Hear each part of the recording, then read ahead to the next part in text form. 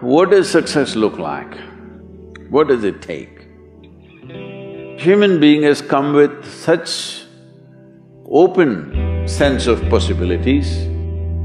Those who are committed to being successful with whatever they are doing, one important aspect of their life is that is what get you across so many lines in our life, so many barriers in our life.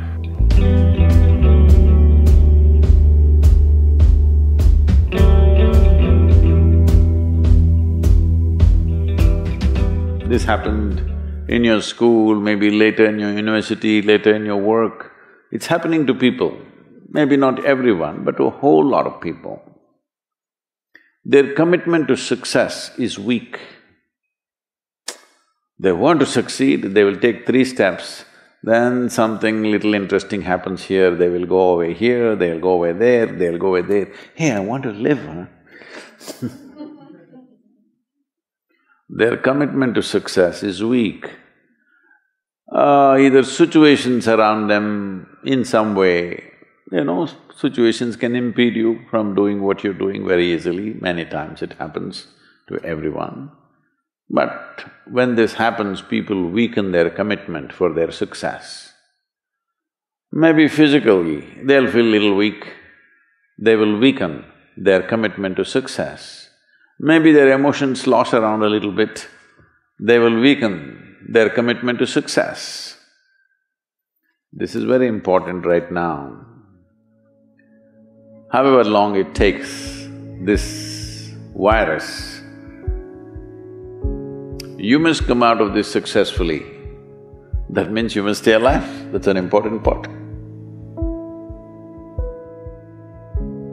And commitment to staying alive should not be slackened, no matter what happened. Somebody very dear to us passed away, all the more important we must live. People around us are all sick, all the more important we are healthy to take care of the people around us. So our commitment to success should not weaken because there is social drama going on, or physiological drama or psychological drama, whatever happens, your commitment to success should not weaken. That is what get you across so many lines in our life, so many barriers in our life. So, what does success look like? What does it take? You must understand, those who made any significant achievements in their life, they did not, I don't want to take any personal examples of anybody, I'm trying to avoid obvious things that are coming to my mind. Well, I know family and friends who always have their breakfast on time. And after breakfast, of course, they must have coffee. After coffee, of course, they must light up a cigarette and sit there nicely because they're trying to become peaceful.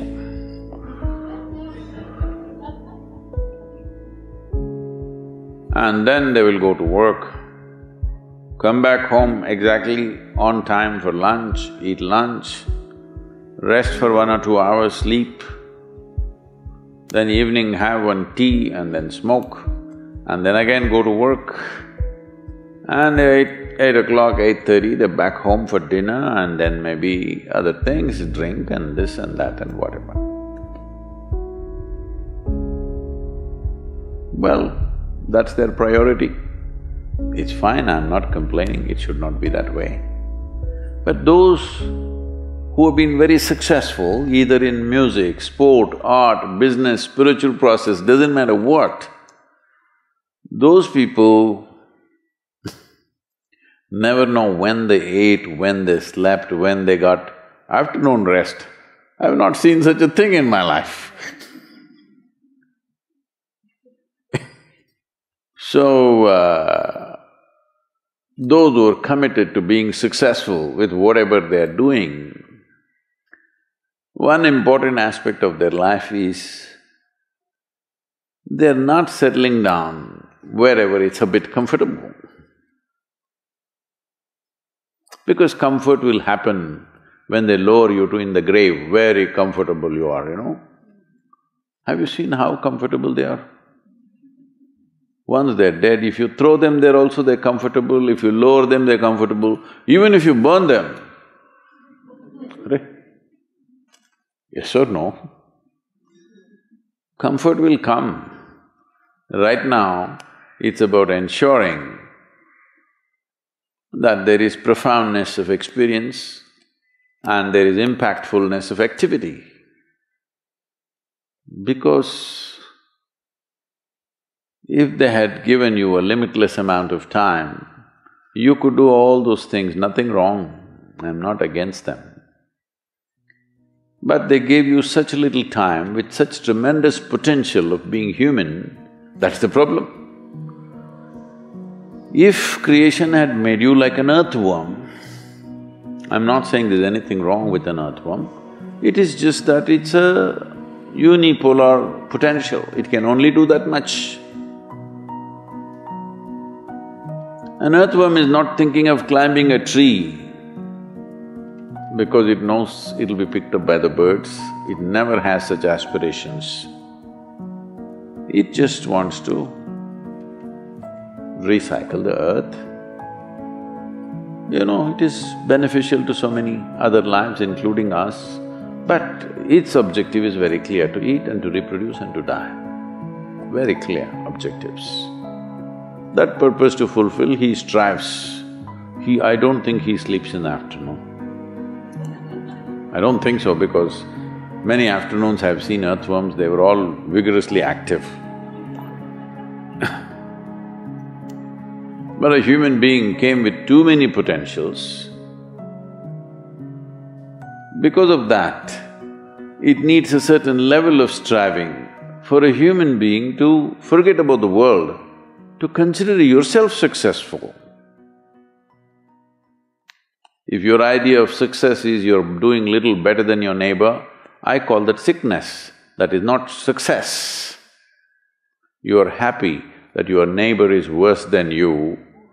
Is this sickness or success? It is sickness.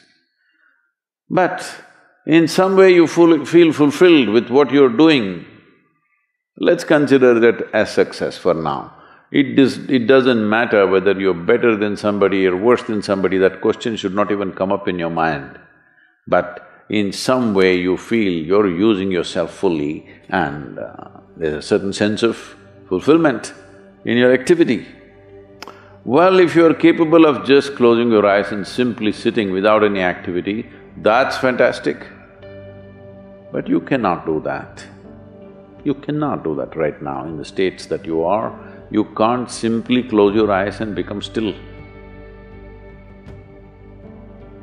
Instead of being busy, you will become preoccupied.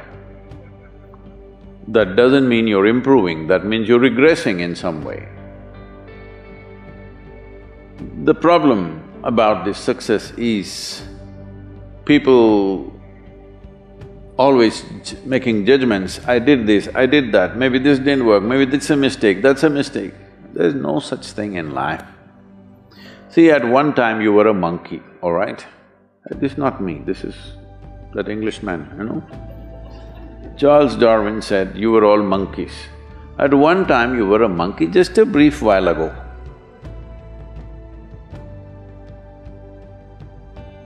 Was it a mistake that you committed, that you were a monkey?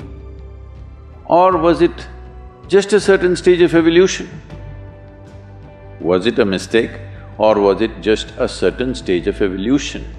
Similarly, since you were born, because as a human being, you are born largely unformed, unlike other creatures. Other creatures, if they are just…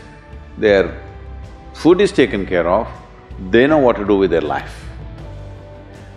Because human being has come with such open sense of possibilities, you come unformed, you don't come fixed. You have to fix yourself. Different people throw different types of balls at you. From all over, your parents, your teachers, the school, the neighbors and the society and the world throws all kinds of things at you. To gather all this muck and make something worthwhile out of yourself is your business. That's your success. It doesn't matter whether somebody thinks you're worthwhile or not, you feel you're a worthwhile life. Good enough for now.